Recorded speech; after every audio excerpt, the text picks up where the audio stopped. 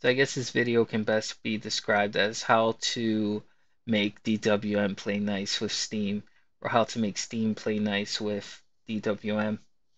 As we all know, DWM is a very straightforward window manager, and it doesn't have any features in it by default.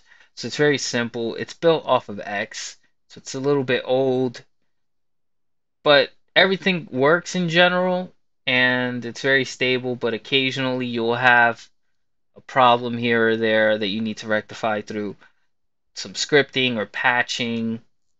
But it's Linux, so it's ultimately up to you how you want your computer to run. It's not Windows, right, where you're really limited by what Microsoft wants you to change in your desktop. But anyway, so one problem that I had, or the only real problem that I had with Steam on DWM, was just tab transitions through games, or while gaming, actually. That's a better way to phrase it.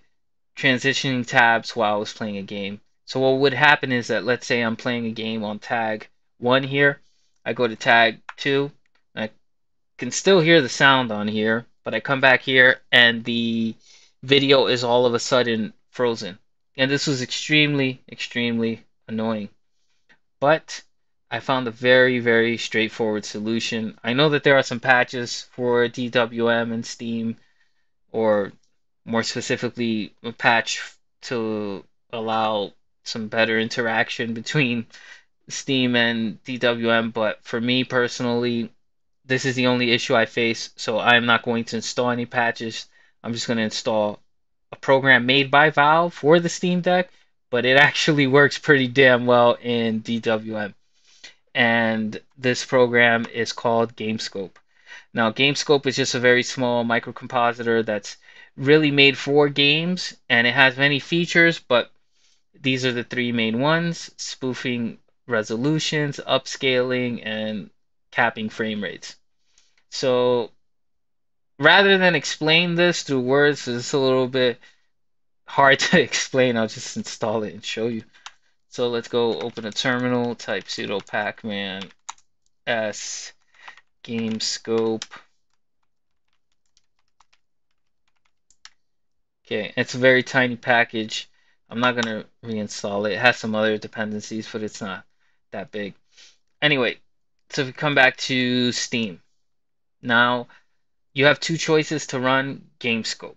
You can either run it on top of Steam, meaning like when Steam is executed, you can run it there, or you can call it when a game runs. I prefer to call it when a game runs because not all games exhibit this problem. I think a lot may potentially do this, but yeah, really it's only necessary when a game is kind of behaving strangely like this. So one game that I have a problem with was this one here, Digimon. So you just go to the properties and the launch options, and this is where we call GameScope. So we do GameScope and we specify the resolution, the refresh rate or FPS, and this is optional here. This is just a flag to go full screen. If you don't do this, it will go into the windowed mode, and it's really cool because it follows the tiling that DWM has set up, which is so nice. And I know it's so basic, but it's just really cool that it does this. And then this final piece here is just a command that is required for launch options here. One thing to know is that in the Arch Wiki, they recommend specifying these values, at least these here, the resolution and refresh rate every time, because GameScope may not run properly, or at least they may not run at your native resolution that you want or the refresh rate. So this is highly recommended to keep within the launch options when you call GameScope. So anyway, let me just mute my speaker so I'm not annoyed by this. Now let's start Digimon. It's a really nice game. It was on sale, so I got it a while back. Okay, and we see that it launched. Let's say I go to tab 2, 3, go back to 1, and it's still going. Now let's exit full screen.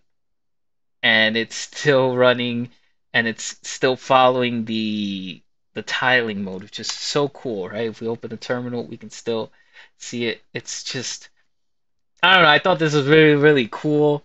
Maybe it's kind of stupid, but I thought this is awesome. Um, yeah, so you can add this to any game that has this problem of, when you navigate out, it freezes.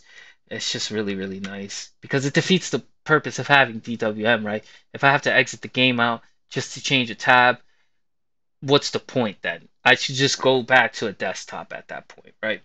But this was extremely annoying, but very, very easy to fix. And, it still follows the tiling modes, and it changes itself very quickly. There's no loss in performance, right? When you're switching tabs or full screen mode.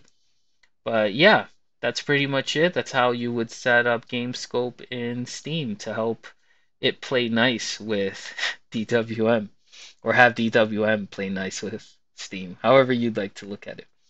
But yeah, if you appreciate the content, you like the fat fluffy red hamster, you found this useful, please give a like and a sub.